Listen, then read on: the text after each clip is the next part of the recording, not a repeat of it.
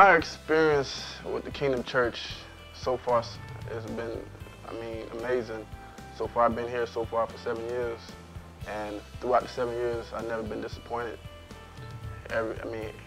One thing about this church is like, especially growing up in Haitian descent, you're accustomed to getting pulled in the ear to come to church, and you're forced to come to church. But with this church, for some reason, it's like you wake up and it feels like you got to come to the church because like you don't know what to expect to hear from Pastor David. And one thing about Pastor David is like he motivates you to be better. You know what I'm saying? And then another thing, he doesn't. I feel comfortable talking to him about anything. It's like with a pastor like that, he basically motivates you to be better, not just stick to the same routine that you're accustomed, but be better.